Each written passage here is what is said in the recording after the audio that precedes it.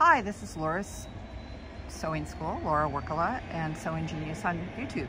This is my sewing school, and I know it's evening. We're going to walk right into the door.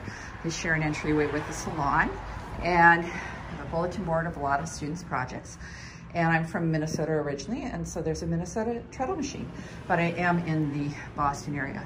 And here's my door. And we're gonna walk in and, oh, look who's greeting us. Percy is the black one and Buttons is the red one. They're always happy to meet everyone. So anyway, we've rearranged completely here. So we have over 6 feet of space between each sewing machine station. There's 1, 2, 3 between the bookcases. That's my desk over there. 4 past the dress form, and 5 is way over underneath the clothing. There's a serger in between. And then this is my Queen Bee sewing station right here. And hi guys, that's Percy. Percy! Buttons. Okay, so you can tell Buttons was named after I had the sewing school. So now we have 2 big cutting tables. They're 9 by 5 feet. And we have 2 ironing stations with gravity feed irons. There's one station over there, and there's a table. I have a big paper cutter, which is great for cutting and tiling patterns. And then we've got a nice quilt hanging in the middle of the shop. Hides my other work area. And I can change that out pretty easily too, I think. I just hung that today. Here's a new table skirt on this table, so those who would recognize that. The other ironing board is here with another gravity feed iron. See the tank up there? We have a nice full-length mirror so that we can check how something looks if we make clothing. I had a friend put an end to that board so the iron couldn't fall off, because that happened once. We have hand sanitizer all over the place. We have hand sanitizer at every sewing station. You can't see it, but it's there. We have right here. We have one at every ironing board, because people have to sanitize their hands before they iron, because we share the irons. And this is my super duper air cleaner, which uses technology from NASA. I have another one coming shortly for the back hallway area.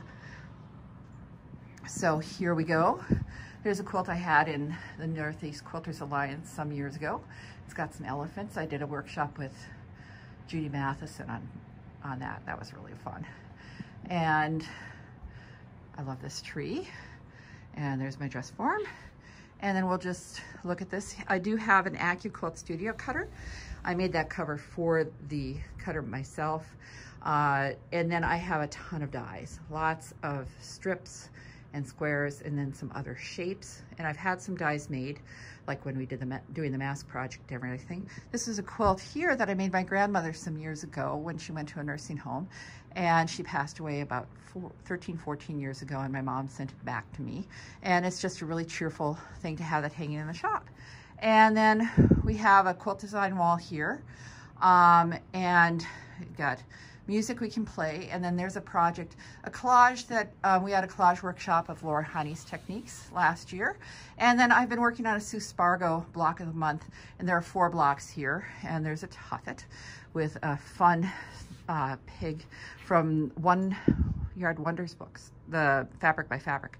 And then we go past our kitchen area, and I won't be offering any refreshments for at least a year, but that's there because I eat here a lot. And I redid this countertop. I posted it on my Facebook page. It's a butcher block countertop that I decoupage fabric on and gave it 6 coats of varnish. And then we'll go on here. That's the storage area there.